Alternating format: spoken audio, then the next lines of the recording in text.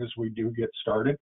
And actually, the first thing we're going to do tonight on this, just so we get to know you and the audience a little bit better, is we're going to do a poll question.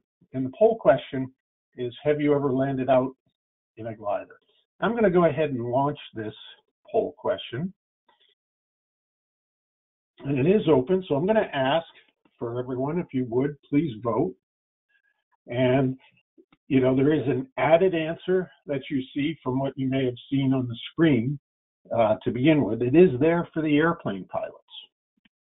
And an interesting side note to this whole story is, had I landed off airport in airplanes before? Yes, I had. But even though I had been flying gliders for a while, it took a while for me to end up doing what's being called land out in a glider.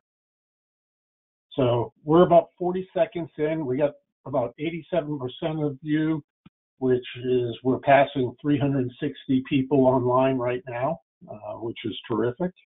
As I said, we had about 750 pre-registered. We'll let it go. 88%. Boy, the polls would love that. We very well could see that in the next election. All right, there we go. I'm going to close this. And John, we've done this a bit before. I'm going to share the results, but because you really have a much better view of it than I do, I'm going to ask you to go through what the results were.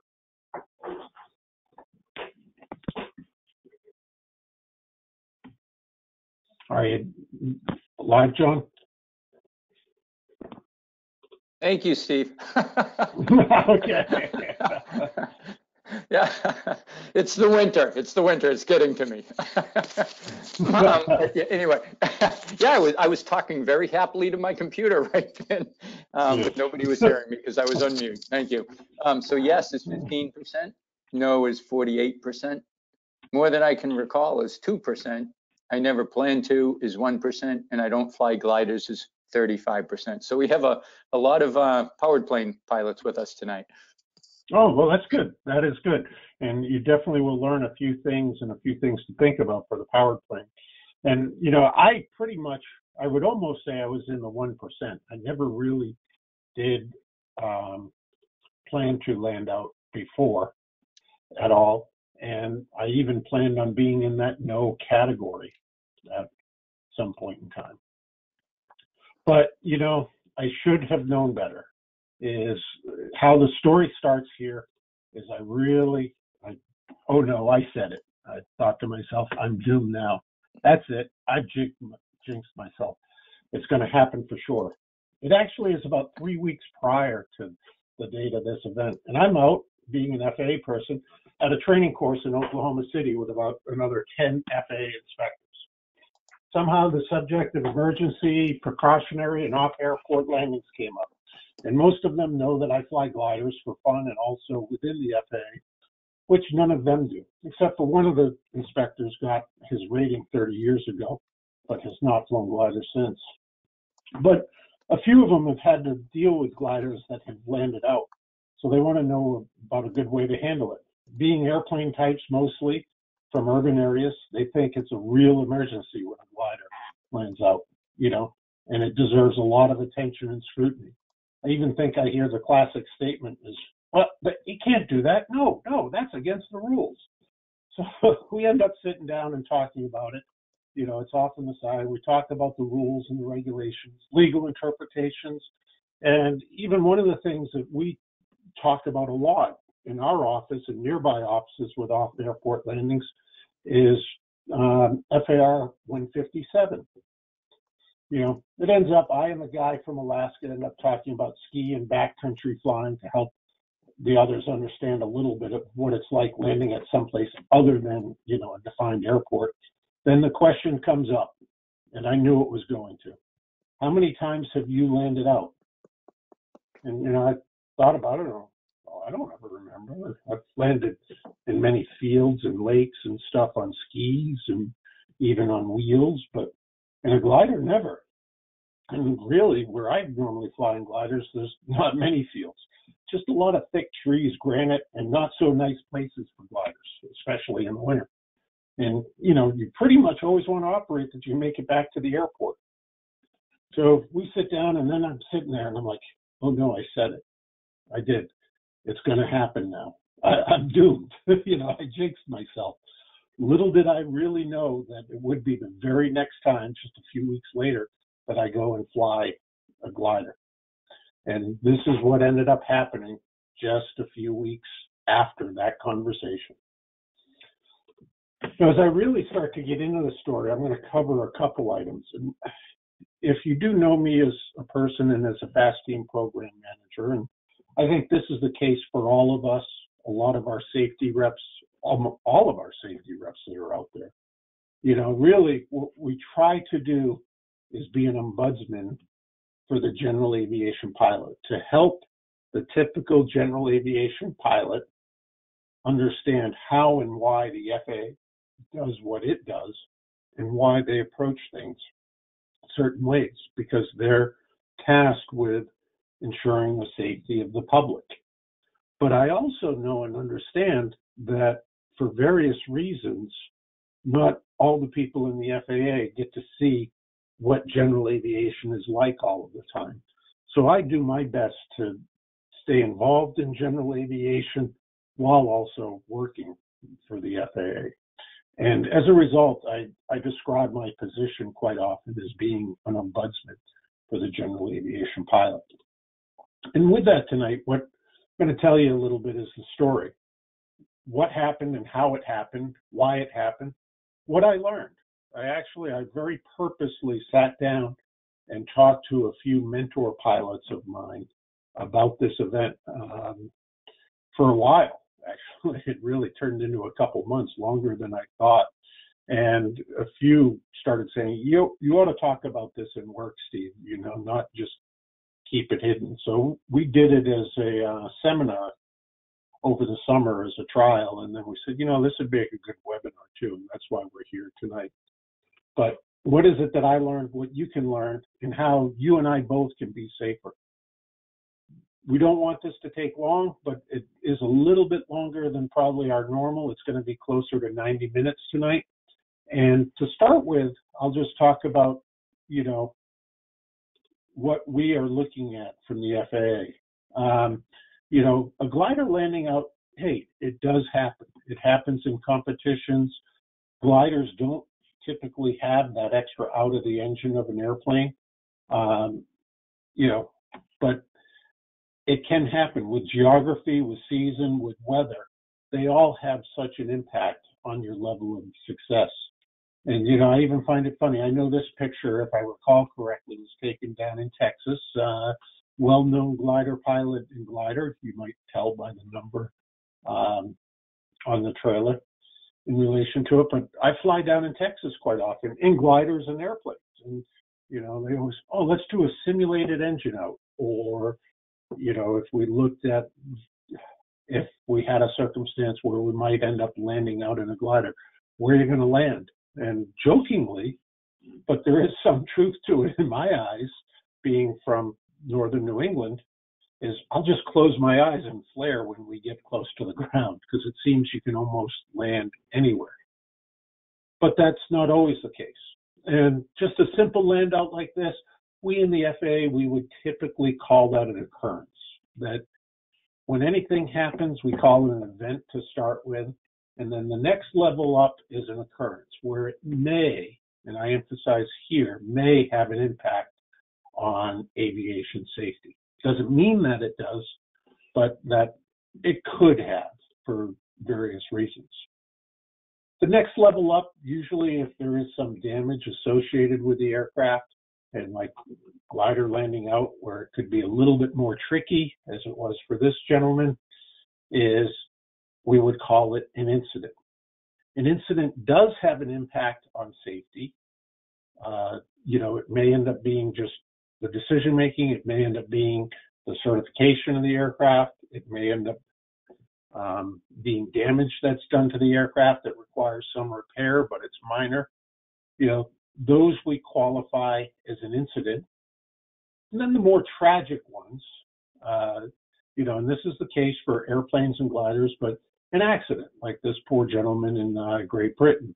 if I recall correctly, that ended up landing out in the top of trees.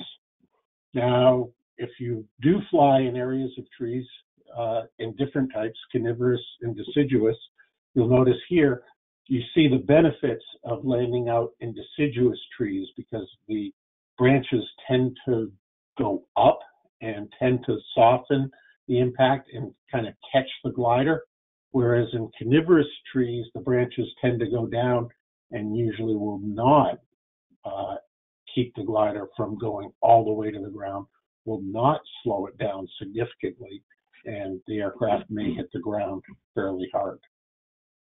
And, sometimes it can be downright scary, but the positive thing with this is no matter any of these events, whether occurrence, incident, or accident, in all of these, the pilot basically walked away with hardly a scratch in all three of these events.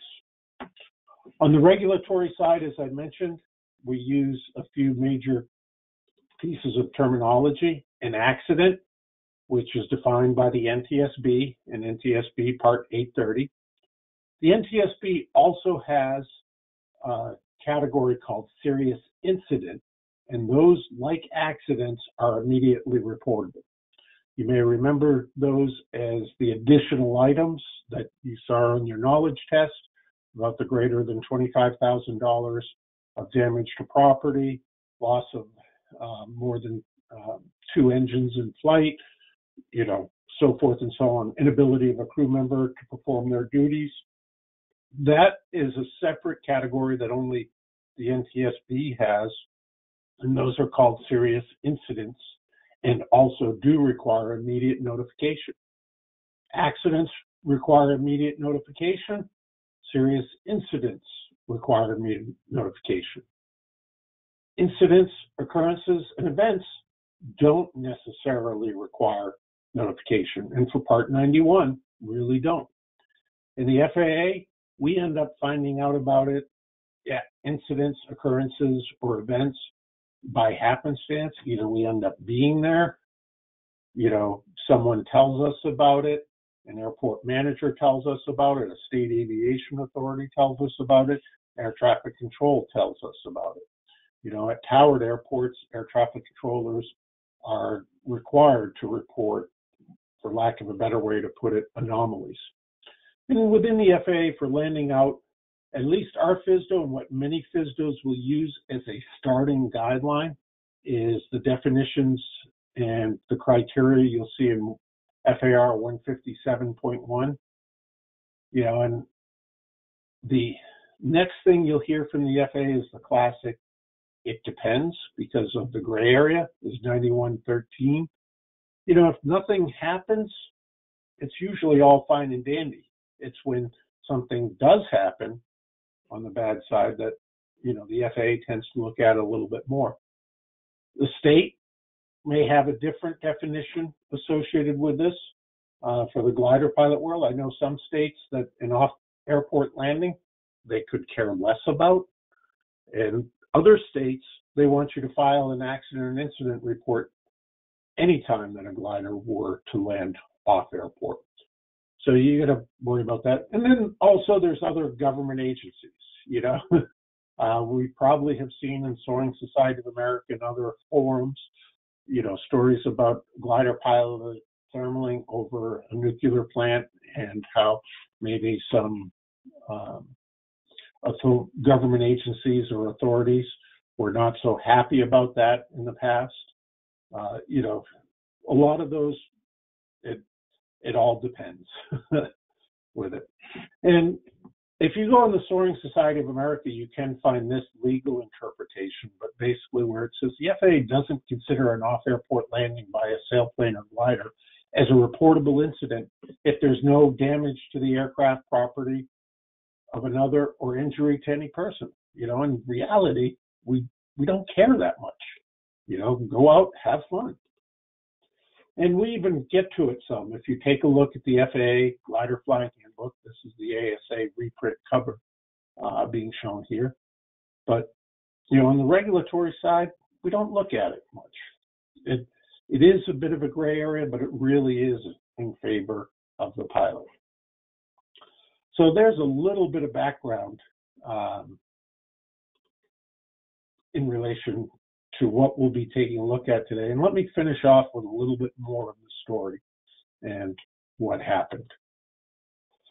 So I'll tell you a little bit about the day. It was a day forecast for some light mountain wave, basically above about 5,000 feet, really with no thermal activity because it was early January in Vermont.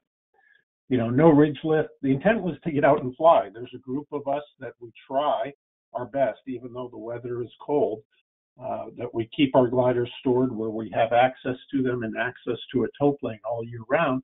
And, you know, we try to get out at least one day a month to get out and do some flying, just to, if not anything, just say that we did, you know. And it was a mild day with some wave forecast and very little cloud cover. It was I was the third glider to launch that day, and the previous two had found very weak wave over what we call just north of the castle, but it was requiring a fairly high tow. I was prepared, as I normally am, for a wave flight up to 18,000 if needed, you know, and like appropriate clothing, equipment, heaters. And although I had never landed out before, after I did get my glider, I tried to make sure that I had it prepared, you know, the trailer, the car, everything just in case. I didn't want to put any extra burden on other people. Looking at the forecast in the weather, it appeared that there'd be a little bit of a wave street, as I'll call it, that you can see. This was out of Springfield, Vermont, Victor Sierra Foxtrot Airport, which, there we go, is located right up in this area here. And as I was mentioning, most of the area I was flying in, this is off a weather forecast. Pilots may know it. You can see just some weak wave forecast in the area. And that's what it's going to do. And it appeared that that wave street would track to the north, just east of Route 100, and along the ridge line here that makes up Okemo ski area, Plymouth ski area, which is a private one, and Killington ski areas. So headed out on tow, and we're going just to the north side of the castle, as I mentioned. Initially, I could see the results of the cold winter air. Actually, this is a picture not of from that day, but of me and my glider being towed behind the tow plane that was being used that same very day. So all the same. And the cold winter air, low density altitude, and the 260 horsepower Pawnee had my Varios and averager, which is a 30-second averager, all pegged, which in my glider, it's a bit older, they peg out at 10.55 knots. A knot is 1 nautical mile up per hour, which equates to about 100 feet per minute, if you're so curious. And passing through about 3,000 feet AGL, we started to hit a little bit of rotor and some wind shear and turbulence. Below that, it was dead smooth calm, just some terrific climb. But passing through about 3,000 AGL, you could start to feel the air move a little bit. Although not strong, I saw the averager drop down to about 8.5 knots, and occasionally even longer periods, we stayed in what was likely sync with the average down to 7.25 knots. Just above 5,000 feet, it smoothed out, but without an increase. And as we're still tracking north-northwest, I asked the tow pilot to turn due west. And soon after, I saw an increase in the climb rate and felt comfortable letting off. I let off and immediately found the weak wave with about 1 to 2 knots of lift. So I started to track on the forecast wave street. And unlike most glider pilots, because I do both, and for the airplane pilots, I use ForeFlight. And what I do is I drop, you know, little points where I end up finding the lift. And here's an example that you can see is as I hit lift here, started tracking slowly north in the wave and was dropping it there. So I was climbing only about 1 to 2 knots and only had about a 12 to 14 knot ground speed going north due to the wind. But as I usually do, I was dropping those. And I even hit a longer stretch of, you know, basically zero sync. Wasn't losing altitude, but really wasn't gaining. as you can see there. But that made sense to me because I was just off of Route 100 north of Akima, where there's a big gap in the mountains. And as a result, I don't think there was much wave action. And you'll be able to see that in the next picture. You know, I saw that in the pre-flight planning too. And as I got north of Plymouth, I picked up some lift, staying closer to 2 knots as I climbed up to about 9,000 feet MSL, according to it. And here's a picture from that day. This is a Akima ski area here. This is probably before I hit that 0 lift area, and you see how it flattens out, and then at the Plymouth ski area, the next ridge started up right over here on the side. Now, this is an interesting picture to me because it gives you an overview of how blue the sky was, how little rotor cloud development there was, you know, indicating the wave action. And also, what is interesting, which we'll see later, if you see where these power lines are near this large solar field, is right down here are the fields that I ended up landing in later on in the day. I actually ended up taking a picture of it. So as I continue to climb north, you know, for the glider pilot in me, there was something I started to see that attracted my attention, and it was right here, the rotor clouds. And based upon my track, I really felt as if I was in a secondary or third tertiary wave. I was tracking north up this area, but I really could tell that I was going to be a couple miles behind this band of rotor clouds that was developed off of the Killington Mountain ski area. And, you know, being a glider pilot, what was going through my mind is, if I can get on the forward side of that rotor, I bet you it's nice in terms of smooth and also lift, knowing that it probably was going to be pretty rough passing by these rotor clouds to maybe get into it. But if I was only getting 1 or 2 knots in a secondary wave, I figured I'd probably be getting 3 or 4 knots in the primary if I could get up there. So as I slowly was tracking north and looking at it, I made up in my mind, I said, you know, if I get to about 9,000, I think I'll give it a try. You know, that'll give me a few thousand feet loss of altitude to push forward, trying to get into that. And here's an example of what my track basically looked like. It was a late start on the track only because it was the middle of winter. My iPad was cold and I didn't have it tucked away and didn't have the heater, so I had to let it warm up.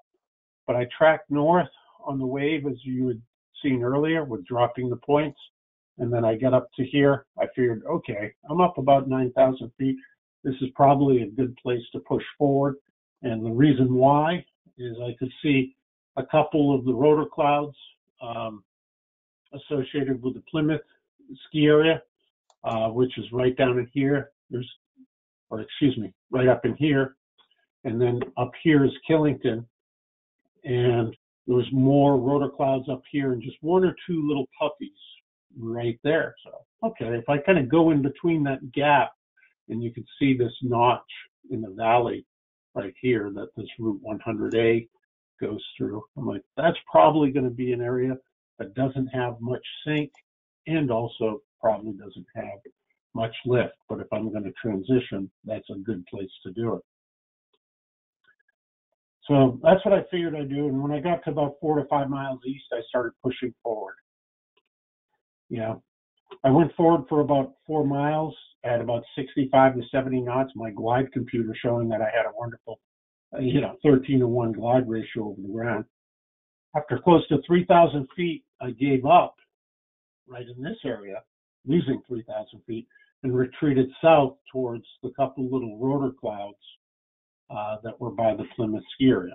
If I go back, this gives you a little example of it. There's some major ones. There's a small one. I think in this picture, the rotor cloud I retreated to would have been back over here on the screen.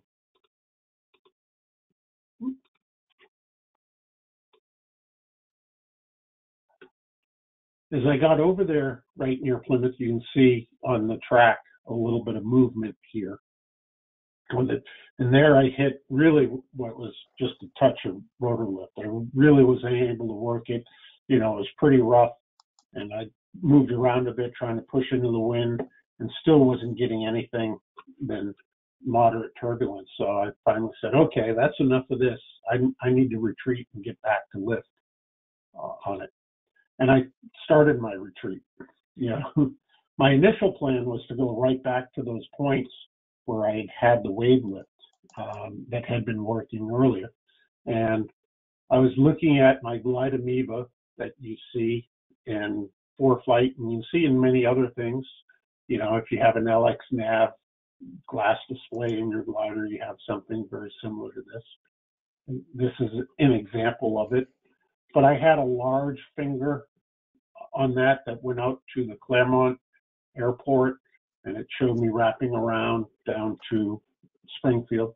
You know, I still had multiple airports available within my glide amoeba, showing that I could make it with 1,000-foot reserve.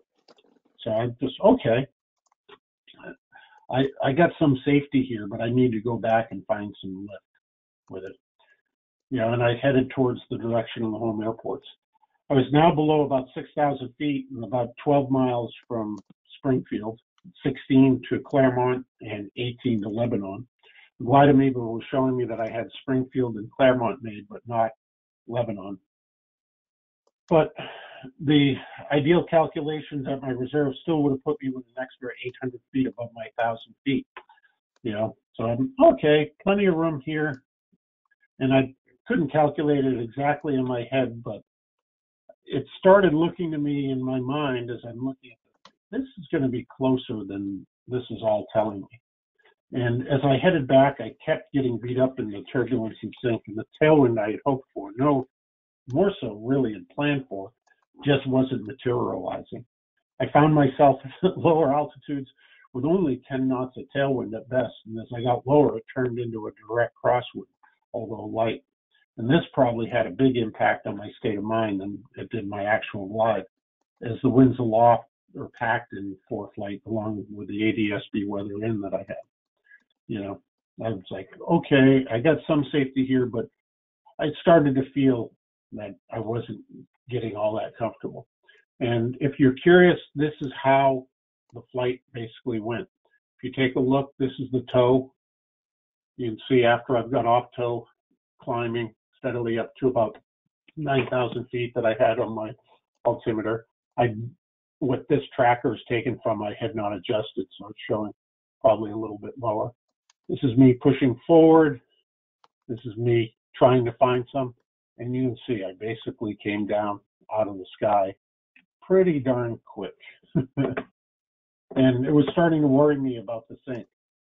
You know, looking at my glide calculator after the flight, I looked down and I had about a 14-to-1 glide ratio, even with a little bit of tailwind. And this is in a glider that has a 38-to-1 glide ratio published. So that's always something to think about, is just because the manual says you can do it doesn't mean that you can. And many glider pilots know and understand that. But a lot of airplane pilots, you know, oh, I can glide, you know, 9.5-to-1 in a Cessna 172. No, you can't. Only with a good tailwind, and only if you're flying at the appropriate speeds. You know, all the way down to 3,000 feet, it was just big sink. I mean, classically, if you're flying wave, you're kind of prepared for that, but it was catching me off guard. I was averaging about 6 knots that day. And I had reached a point where, okay, now I got to take advantage of any and all lift, and even adjusted my course over spur lines and ridge lines, just hoping to find anything. You know, if you take a look at, we'll take a look at it here in a second, but I'm starting to take a look at the higher terrain, and I'm in that position of starting to accept a bad day with it. And if you take a look at my course line here, you'll see that I did, even though I had found the lift, I knew I was probably below it, out of the wave, and instead of retreating back still further, I started tracking down this ridge line here, just trying to find anything and anything. I had hit a small spot of lift, about 1.3 knots for a second, and made a turn into the wind, suspecting it was either, convergence lift or some ridge. And then I got stuck with a big bump of about 6 knots. I now was about 90 degrees off course and stuck down in this valley, and I lost final glide. I got real busy, and I kind of realized to myself, hey, it's getting near time to fess up, because it's just, what's out there is just not that nice over there. It was starting to hit me that as I was sitting in this area here, up here, there we go, right up here, I was looking back, and if you take a look, here's the Springfield Airport, and you'll see this large ridge line between it. And I was looking at it and seeing how shallow I would be coming over the trees to wrap around that ridge to make it back to the airport, and really was not feeling all that comfortable about it. So I was going along, and in this area here, I hit that 6 knots and then realized I was in this valley, and it's where I made a important decision. I was right on the edge of my computer equipment telling me that I had best glide, or had the ability to glide back to Springfield, but it just looked really, really flat, and the terrain between here and there looked inhospitable. And it's, what, I'm just not comfortable with this. I'm better off being in a valley where I know there's some fields and out than I am to try to push it with no outs if it goes bad. And then after a little bit being in that 6 knots of sync, my computer showed me that I had lost best glide, and I had decided in my mind just before that was the time to fess up. So I called up on 23.3, which was the frequency, the few of us that were flying, just calling to see if anybody was still on, because I really didn't know if they were or not.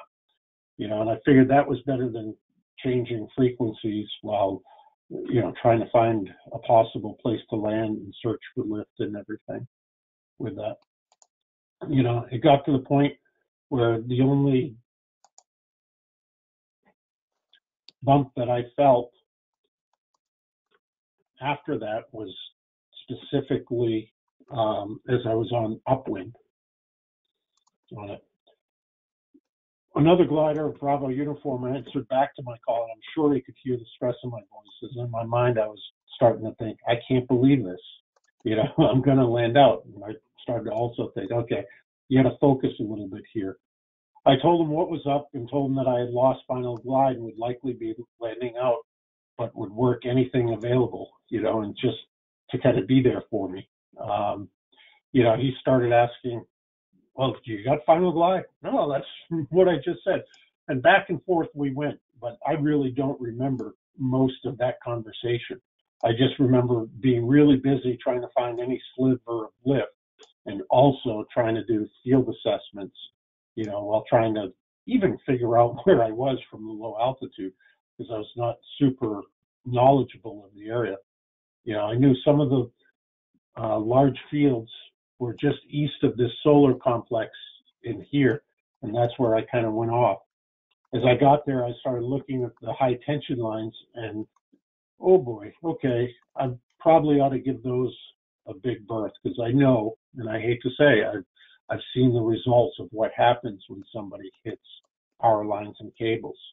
I also started looking around on the ground for a flag or two, because it's the middle of winter.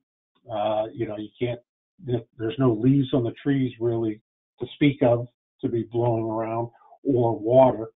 And I knew from the couple flags that I did find that the wind on the surface was not an issue, but I also did know that all the fields were snow covered.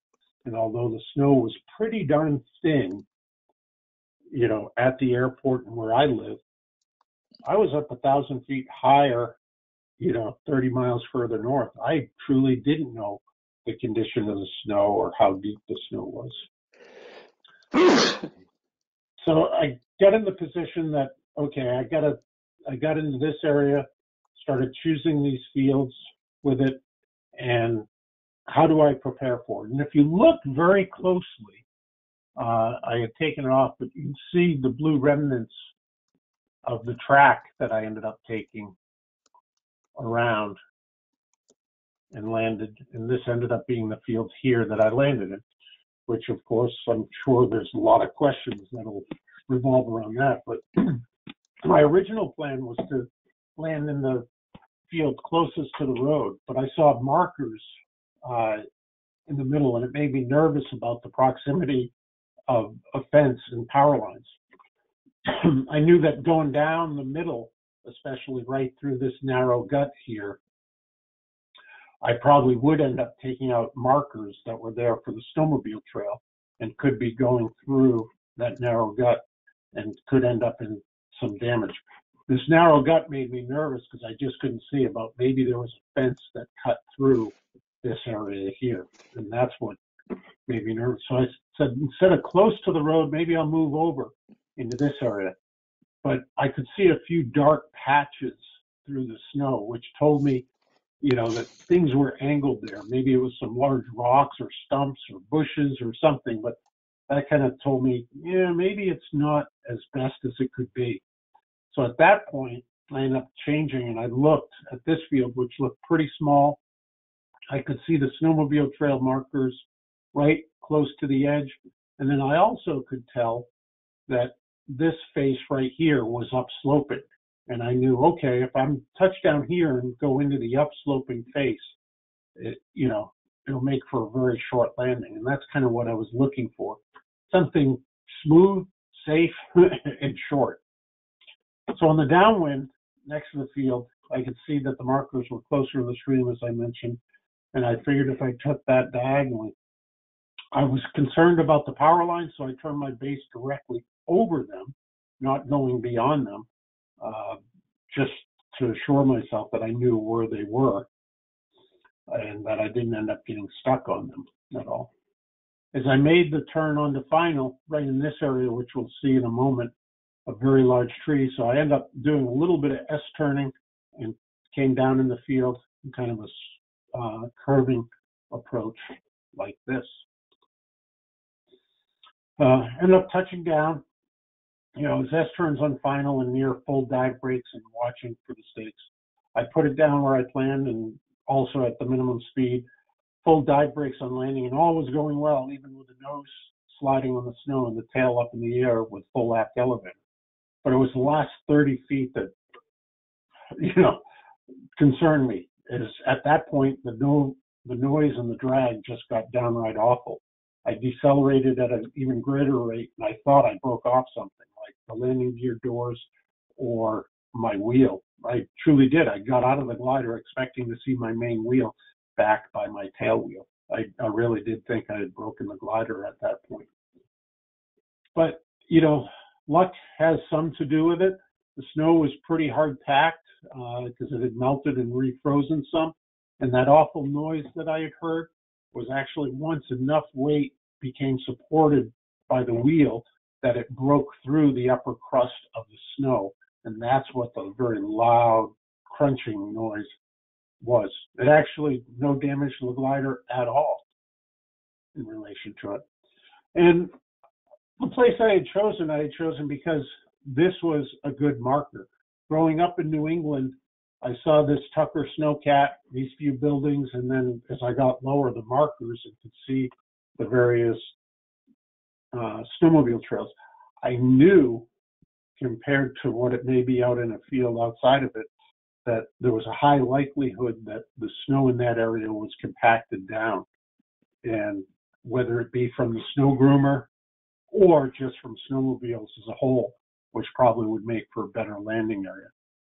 After I landed, I figured I'd walk up the trail, the intersection of the hut, which were about 100 feet away, to find out exactly where I was, because I didn't know.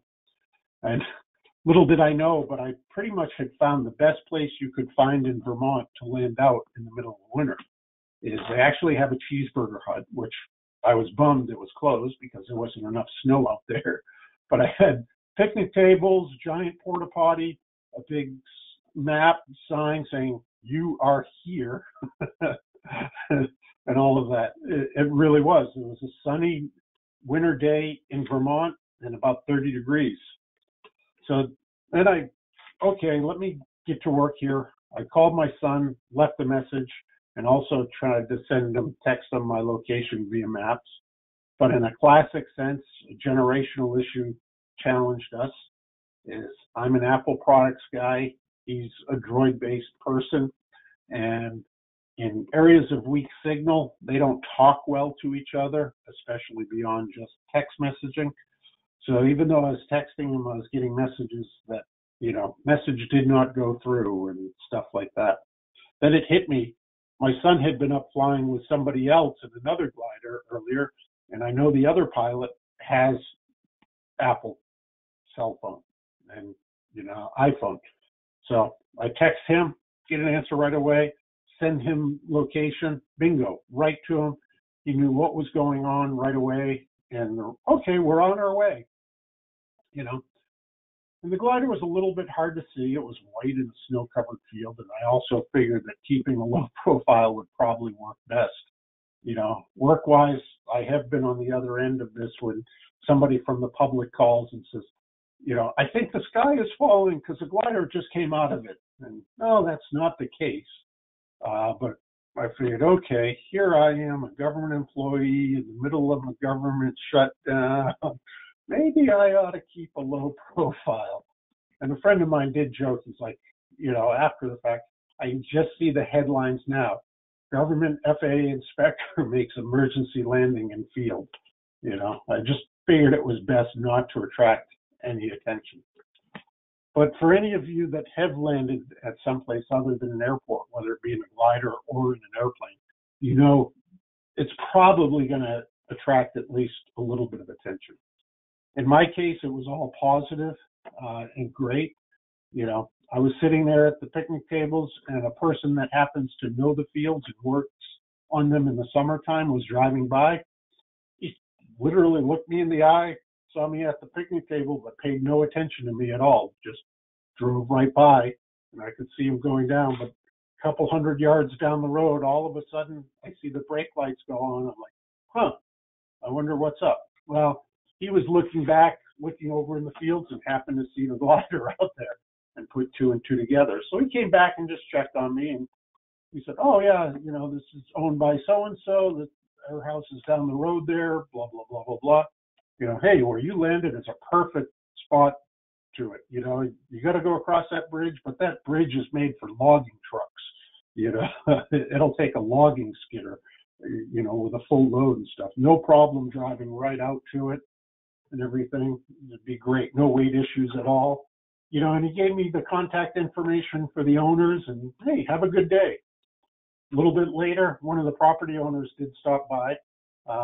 I think actually was probably called by the first person, but just checking in on me all the same, "Oh yeah, hey, drive right up to the glider, no problem. Send us some pictures. We never had a glider land in one of those fields. We get snowmobiles out there all winter long, but never a glider."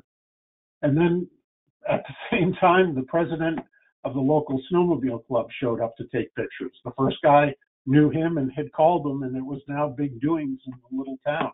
It'd been a really rough season for them, and they had not had much going on, really could not end up keeping any snowmobiles out on the trails or whatever. But, he came by, took some pictures of the glider and all that, and asked me, "Hey, can you send me something, that I can put in our newsletter? It'll make everybody happy that, things are going on and things are happening." And, I grew up around ski areas, and it was the orange Tucker snowcat that first caught my attention. So we talked about that for a little while. And then, kind of the recovery, as most of you that have landed out have dealt with, it takes a little bit of time. But as we were talking, my recovery party arrived with my son driving, a trailer for the first time on tow, and a little back and forth. And as you can see here, we're able to bring the trailer right up to the glider, which was great. I'm up here in northern New England, so yes, I have a Subaru. You know, put studded snow tires on it in the winter for the type of weather that we deal with. You know, is no problem driving across a snow-covered field, down frozen logging roads, and all that. We disassembled, packed things away, and you know, we end up having a few jokes, of course, about how much this was going to cost me in steak dinners.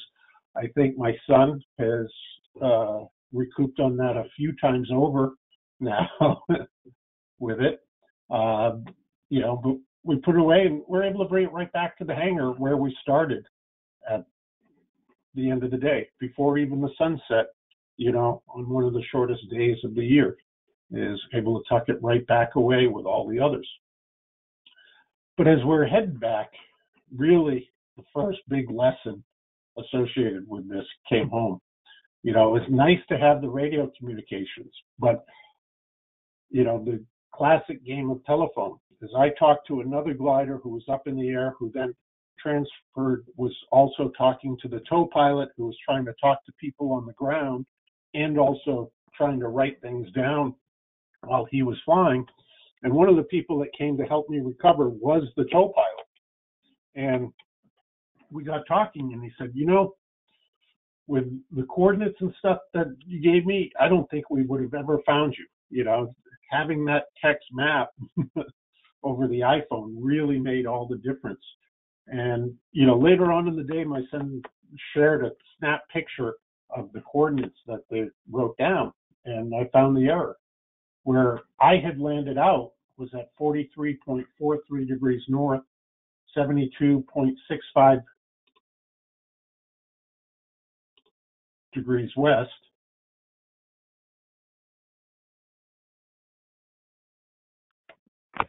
Can you hear me, John? Yeah, I've got you 5x5, Steve. I can hear you fine. Okay, I'm just curious because my phone is, or the thing I just noticed, I apologize, folks, noticing that I got a message about audio control and all of that, and it's not showing as being live. That's why I wanted to double check. Yeah, no, and we're getting a lot of feedback from the field too, where everybody's saying they can hear you. We did have Okay. back about 10, 15 minutes ago, we had a couple that sent in and said that they had audio issues, but during that period, I had never had an audio issue, so I suggested they switch to the telephone. But other than that, everybody says you sound really great. We're getting a lot of feedback now. Everybody said says you sound great. Okay, terrific. Thank you. Sorry about that, folks. Just it caught my attention, and I'm like, it's been quiet. I haven't heard anything, and then I noticed that on my control board. But as I was saying, my position was 43.43 degrees north and 72.65 degrees west. But at the end of the communication chain, what was written down was 43.3 north with 72.65 degrees west. And this is the difference. If you take a look at this, here's the Springfield Airport where we all started flying out of. This is where I ended up landing out. And based upon the coordinates that were written down, this is where they would have gone to retrieve me, you know, which by road was 17 and a half miles away. And that was kind of the first thing, like, boy, you probably need more than one way to communicate at the end if something like this happens where you are. You know, and that really is what started getting me thinking about the lessons to be learned with this, because we're all human and we're all fallible at some level. And many of us have circumstances where we think we're doing everything as best as we possibly can, you know, doing it as safely as we possibly can, but we're just somehow, some way missing the big picture, you know, just like you see here in this picture.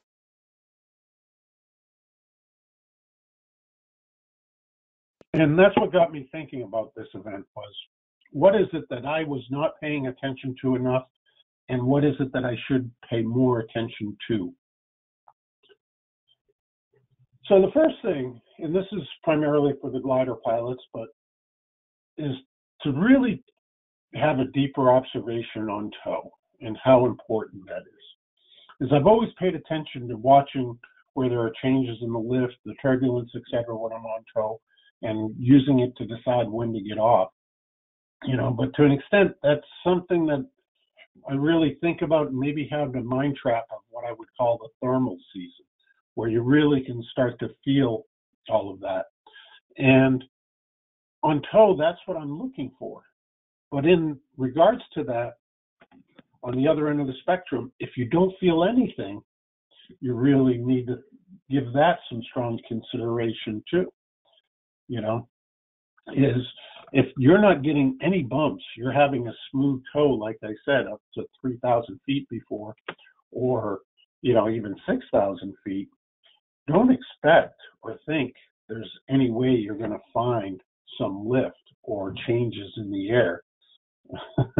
If you didn't see it going up, you're probably not going to see it coming down.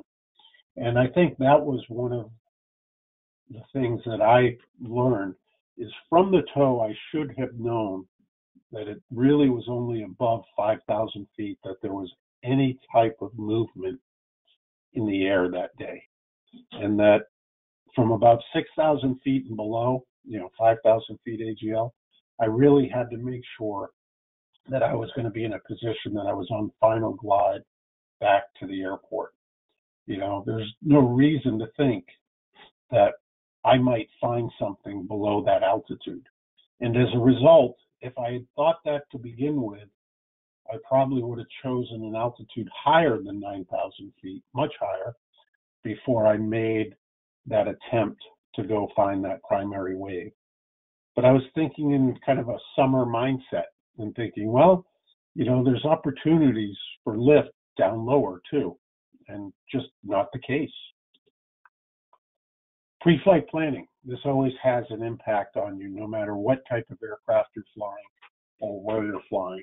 But, realize there are differences in your comfort level between your home airport and another airport. I am a lucky guy. I get to fly gliders at many different airports and around the country.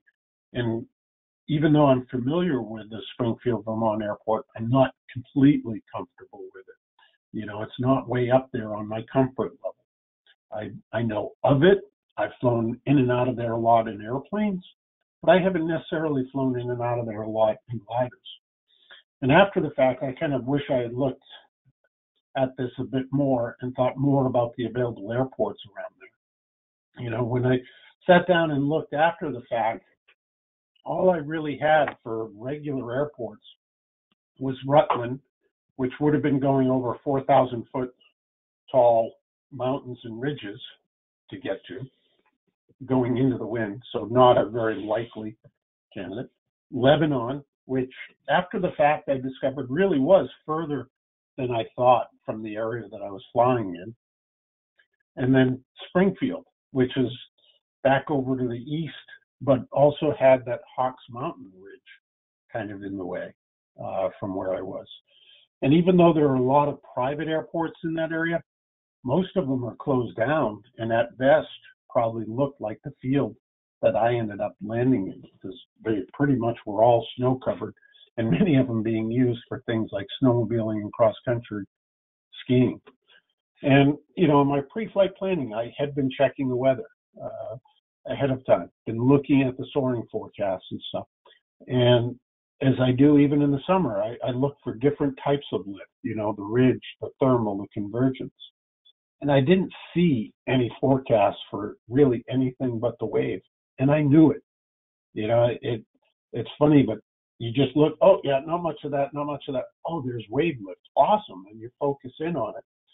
And I really closed my mind off to what happened if I was not in the wave lift.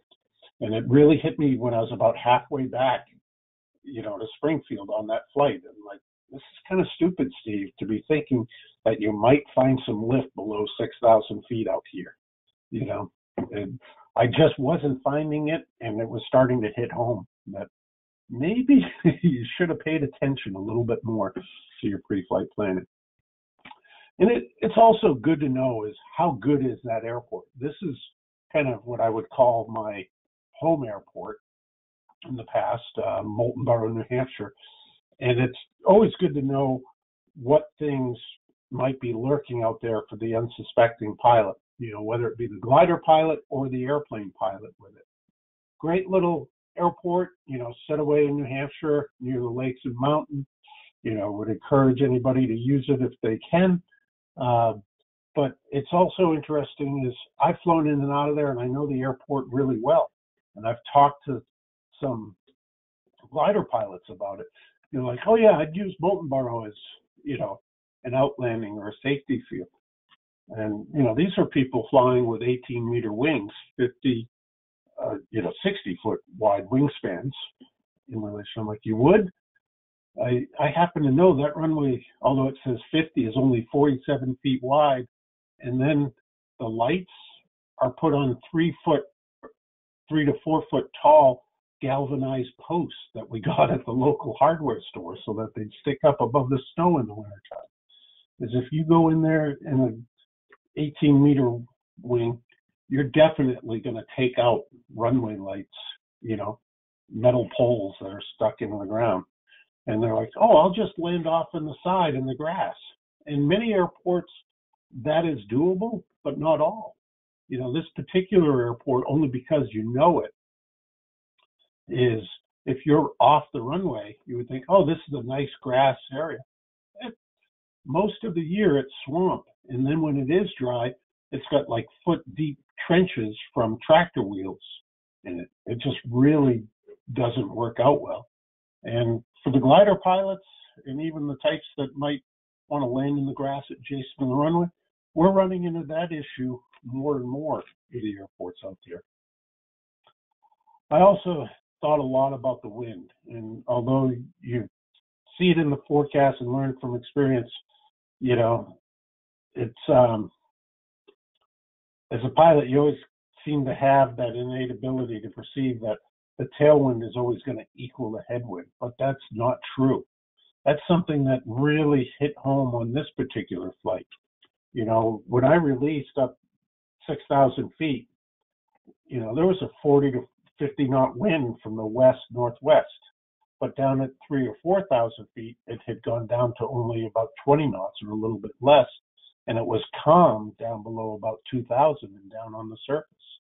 I climbed up, and in my mind, I thought, okay, if I have to retreat and turn back, I'm going to have that tailwind. And I'm fighting the headwind that whole flight, thinking, okay, if I turn back and retreat, I got that terrific tailwind. I didn't. When I turned back to retreat, I was at a lower altitude. I had much less of a tailwind than I ever expected to find.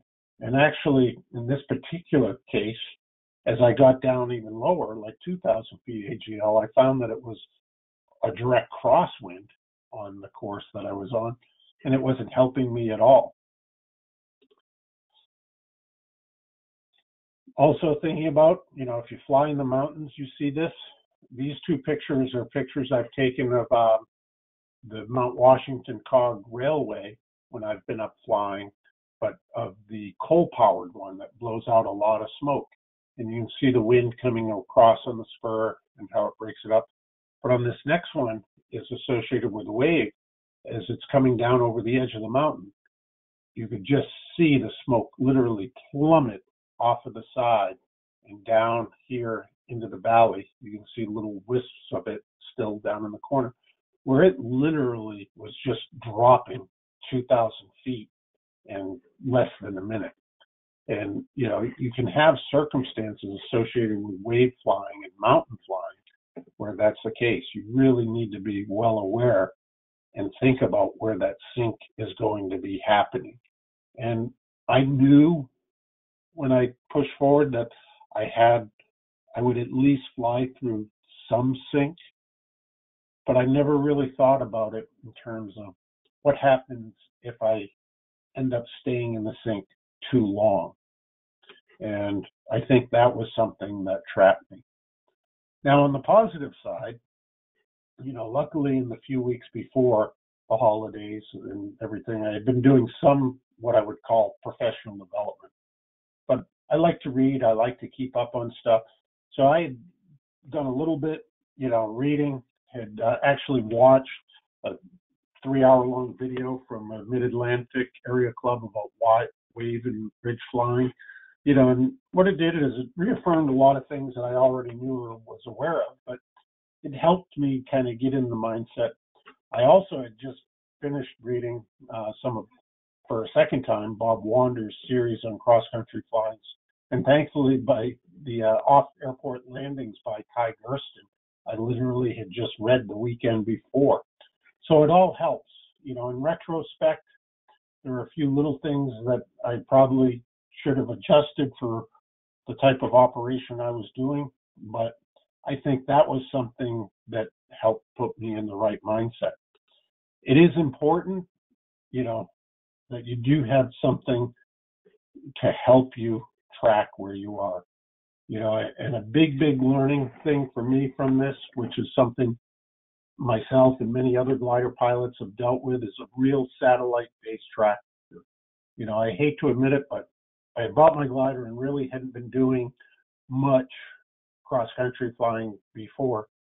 And I looked at it as one of those expensive items that is a necessity, but human nature, I had not really come to grips with departing with the cash is hard. Those aviation monetary units.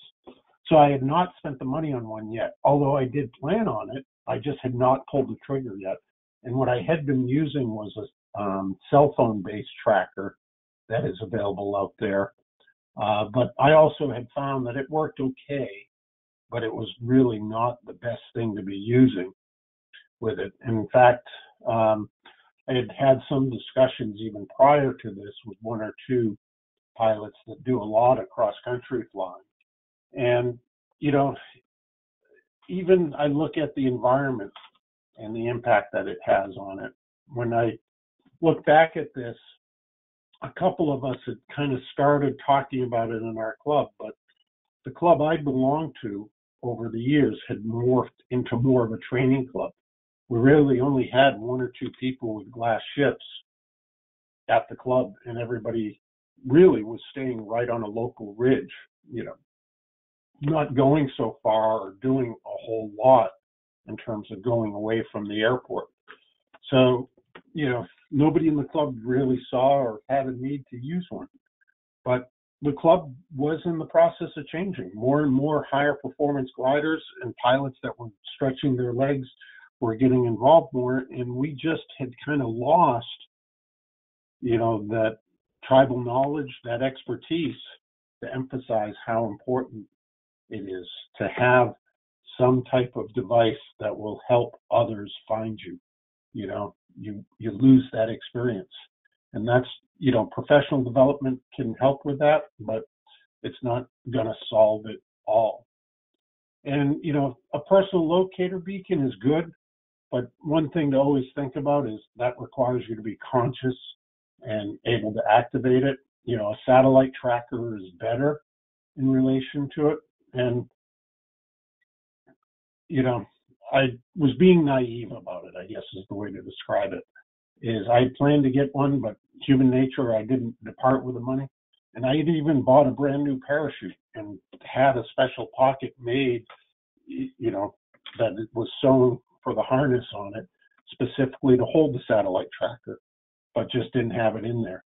And I can't emphasize enough, for if you're in an aircraft with an ELT like the motor or airplanes out there, please get a 406 ELT installed in your airplane. They are so much better. The 121.5 is not monitored at all. I've dealt with a few circumstances personally where, the impact. I know we had an accident here that I ended up being the first one to hear the ELT, and the only way we heard it was because I was doing a route inspection on a 121 air carrier, and we're departing out of Boston Logan, and I'm like, this is really weird to hear an ELT in this location. Guys reported in, and it still was over 45 minutes for them to find the aircraft, even though it was right beside the airport. And around the country, we've had multiple ones. You know, the 406 ELT will tell you where the aircraft is if it's activated. You know, a 121.5 tells you what state it's in. That's about all that it does. And nobody's monitoring the 121.5s anymore, other than pretty much your air carriers, other pilots. With everything we do, practice, practice, practice. You know, I can't emphasize, being a proficient pilot helps you do things better. It helps, you know, exemplify correct decisions. And one of the things I've always been a strong advocate for is for glider pilots and all pilots flying at different airports and different fields. You know, a glider pilot certificate is about the only certificate or rating you can do where you do all of your landings at a single home airport. You know, you really have to take advantage of trying a glider ride somewhere else. You know, you go on vacation, or you're in Florida, Arizona, California, Hawaii, wherever it may be, take the opportunity to go for a ride somewhere else. It's going to help you show you differences in weather, differences in operating techniques, you know, all of those things that you can use to help make you a better pilot. You know, and another thing is, if your club specifically does an encampment anywhere, participate. You know, taking the opportunity as a student or as a club member to go fly at a different airport is really going to help you out in the long run. It's going to make you a much, much better pilot.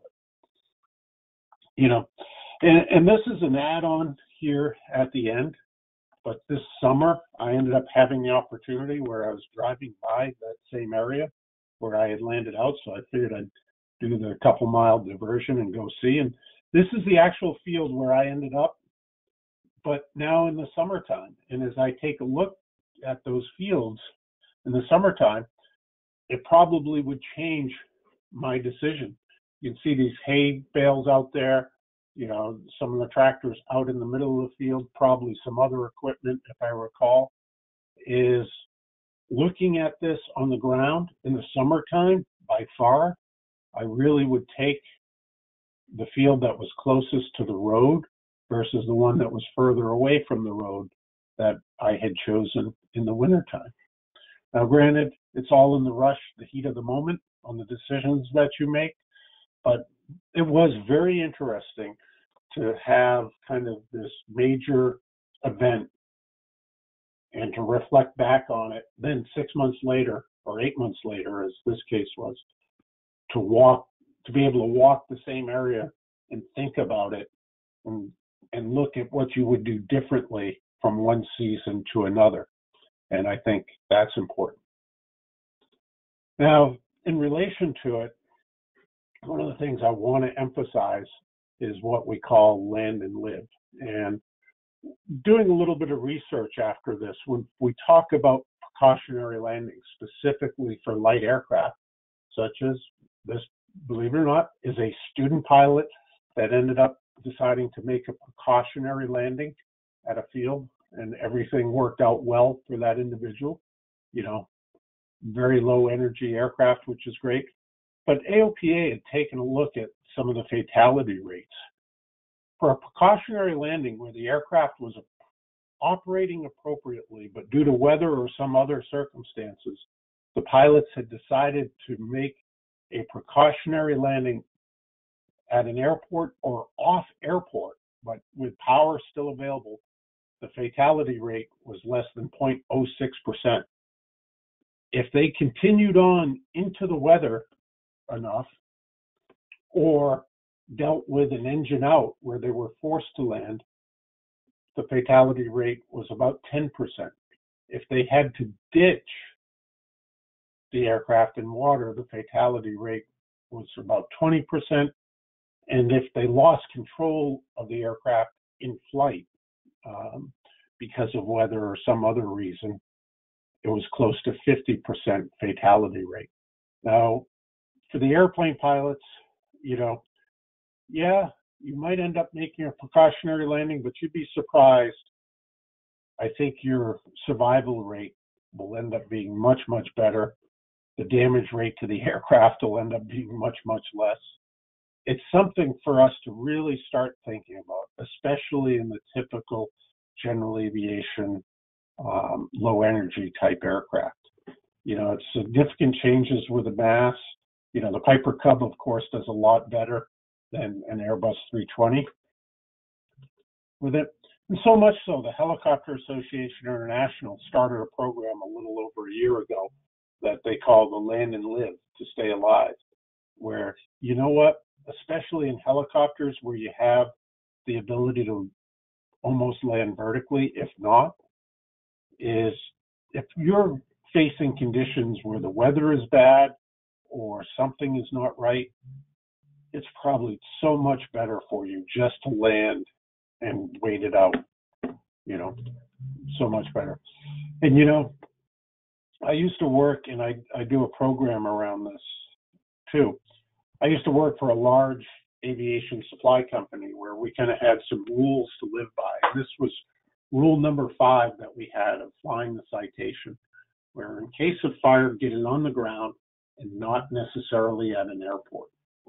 And years later, we had an event here in the United States that I think really helped emphasize that to us is, if you've ever seen the movie, know the story, The Miracle on the Hudson, so forth and so on, there were 2 things from that I really, really liked. One was, in the movie, they portrayed it, probably dramatized it, but taking the opportunity to stop and think about what is going on, to assess what's going on. But more so, like I just said with that rule number 5, not necessarily at an airport, is recognizing that in some circumstances, making, an off-airport landing, even in a large aircraft, can have a very, very positive outcome. And we had that with the Miracle on the Hudson, and since then, we've even had near the equivalent in the cornfield in Russia. And you always want to be thinking about what the total energy of the aircraft is. That's an important part. Your total energy is equal to your potential energy plus your kinetic energy. Mass has a significant part to play in both of these.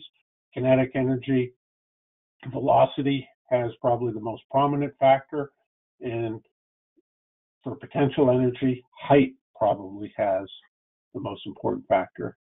What it basically comes down to is the least amount of damage or the best outcome on any time you come close to touching the ground, whether it's planned or not, is going to be at minimum velocity and control, and also at minimum height. And the lower the mass, the better. And this is for give you a little bit of an idea of what it's like. But what is the velocity at impact with the surface from a height, a fall of a height? So if we take a look at 10 meters, which is about 30 feet, you're taking a look at the equivalent of probably hitting the ground at about 34, 35 miles per hour. This is in kilometers per hour. This is in meters. Here's another example, though. If you talk about a height of 50 meters, if you were to kind of like drop out of the sky, if we talk about loss of control, that's the equivalent of impact at about 110 kilometers, so about 70 miles per hour. Think about it this way. What would happen if you walked out into the middle of a freeway with cars doing 70 miles per hour? That's kind of what it's like if you end up having a fall or lose control of an aircraft from that altitude. So it is very, very important that you fly the aircraft all the way to touchdown. So as we depart here tonight, I hope this story has put forward a few things for you to think about. I hope you've learned from my experience. I know that I have. But the key points to this is pay attention to the environment, what's going on around you. In your pre-flight preparation, adjust for the seasons, adjust for the conditions. Don't fall into a trap or a groove of looking at things. Is I was in the trap of looking at things from soaring in the summer and did not pay attention really to what I really should have been for winter time flying. Being familiar with the air and the wind, lift and the sink, and thinking about it, applicable for all of us as pilots, but very, very important for the glider pilots. For all of us, professional development and having appropriate trackers and ELT. And, take an opportunity to look at the Helicopter Association International, their Land and Live program, and think about it a little bit in relation to airplanes. I think it is something that we could help break fewer bodies if we had more people thinking in that way. And last but not least is practice, practice, practice. Why?